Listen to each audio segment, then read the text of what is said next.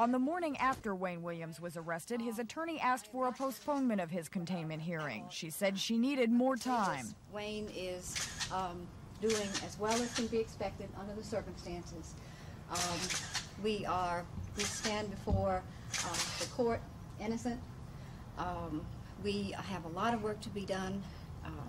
We have to beg your indulgence to give us time to do what has to be done. Number one priority at this point is Wayne Williams.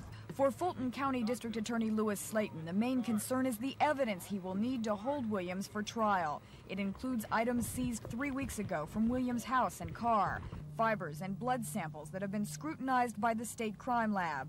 Help has come from the same Florida crime lab experts who provided evidence linking Theodore Bundy with the murders of college co-eds. It is possible that they turned up the evidence that convinced authorities to make the arrest.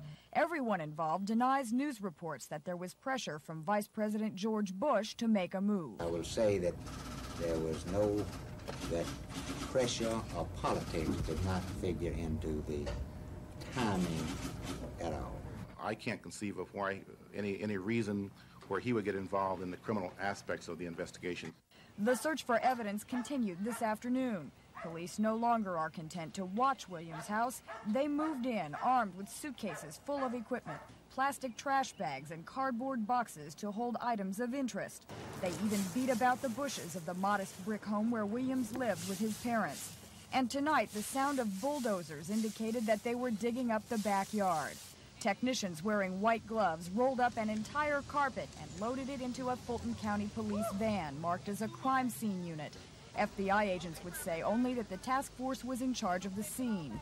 Uniformed police officers were in charge of the street as bystanders watched to see what would be carried out of the house next. No matter how much evidence police had when they arrested Williams, they obviously are searching for something more.